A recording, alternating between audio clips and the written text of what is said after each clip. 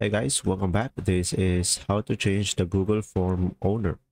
So first what you will do is simply go ahead and select your form.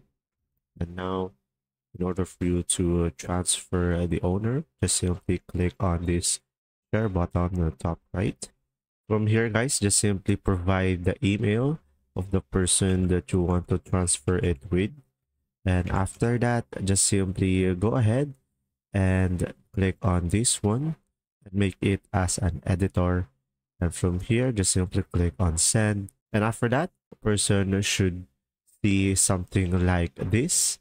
And after that, just simply go ahead and select open.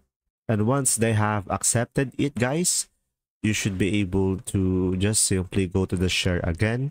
And from here, just simply select this one, editor. And just simply select transfer ownership. And from here, just simply click send invitation. And from there, the person have to accept the transfer and they will see something like this. Just simply accept it. And from there, guys, they will have the ownership of the file. And now, guys, as you can see, when we select share again, we will have the editor now and we will not be the owner anymore. There you go. See ya.